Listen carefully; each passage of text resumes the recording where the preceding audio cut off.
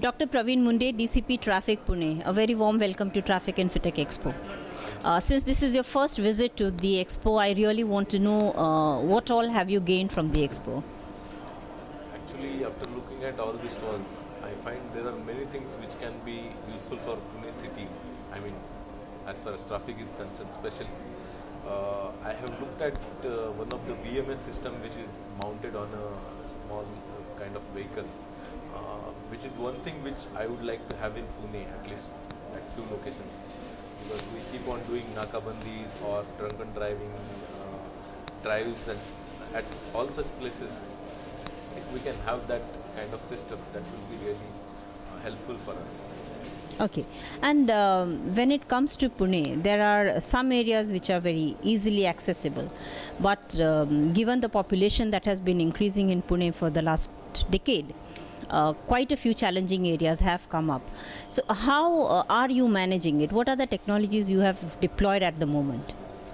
Actually, considering the increasing population of vehicles in Pune city, we must have some system in place, and at the moment under smart city mission we are looking at adaptive traffic signal system, because at the moment the signals we have are kind of isolated, they are not connected to each other, and they are just manually we put some timings based on our experience, but we need to have a intelligent system in the form of adaptive traffic signal system, which can work far more efficiently than the existing signal system, so that we don't have to keep on manually changing the times as per signal cycles and the timings for each of the roads as per the demands, as per new demands. That should happen automatically, because in traffic police also we don't have any experts as such. Neither we have any counts on the basis of which we can on day-to-day basis we can change it. So that system, if it comes in place, which is likely to come under smart city mission, that would be really one thing which I am looking forward to, and that will be very much helpful for the Pune city traffic. Now, this is one thing that I have been observing when I talk to the traffic police officers over the years. Not everybody is aware of what is happening in the field of technology, because you're posted. Every 2 or 3 years you're posted from one position to the other, from one department to the other.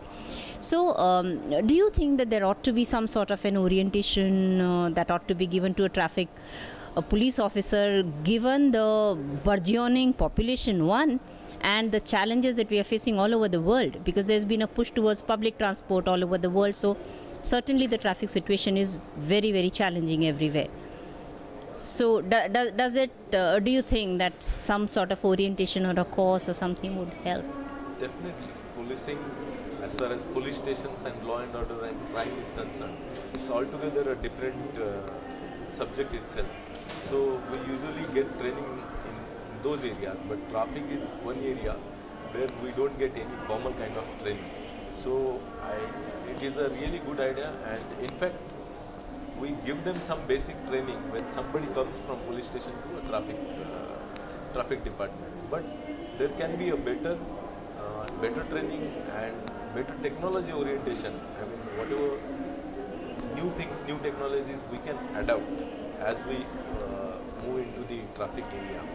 So that can be definitely that is advisable, that something the kind of expo we have held here, these things are of help. At least we get to know the new technologies, and we can speak to the authorities, higher authorities, for procuring these things, because they will be useful for traffic in any city.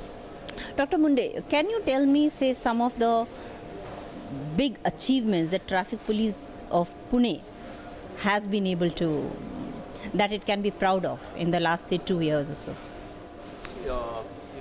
If you look at a number of cases in drunken driving we have been doing for last 2-3 years, there is sudden increase in these cases, because we have increased the you can say we have increased the surveillance on the drunken drive. We have targeted to bring down the number of traffic accidents and fatalities.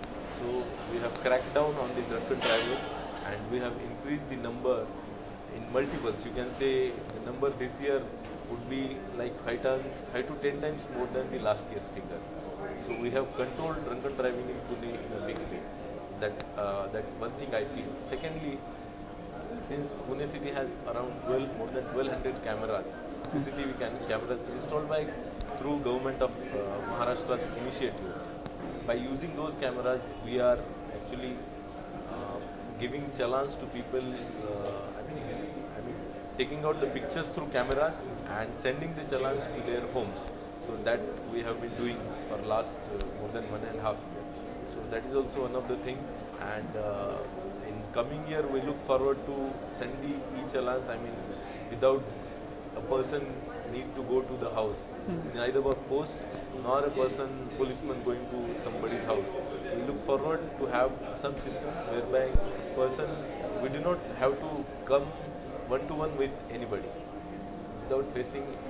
The police to public interface should be done away with, and still we should be sending them challans and they should be paying to us. That is what is happening in Hyderabad. That's what I heard from Additional Commissioner of Pune, Additional Commissioner of Hyderabad. So that I look forward that should happen everywhere in all the cities.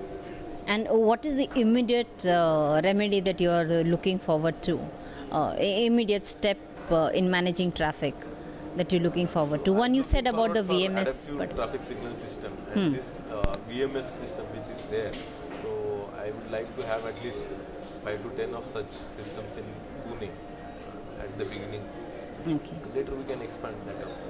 So if I'm not wrong, such sort of expos do prove to be a good platform for picking up technologies from all over the world. Definitely. Firstly, people come to know about the technology. Only when we get to know about these technologies, we can ask the government and the authorities to procure them. So this has definitely given us insight into the new technology, which will help us to use them in future and to ask for getting them in our cities in future. Your system. So we are happy that you will be taking away some of the intelligence and technology and solutions that is available at Trafficinfratech Expo to Pune. And perhaps when you come to Pune next, we might be seeing some of these things installed there. So all the best and thank you so much for coming.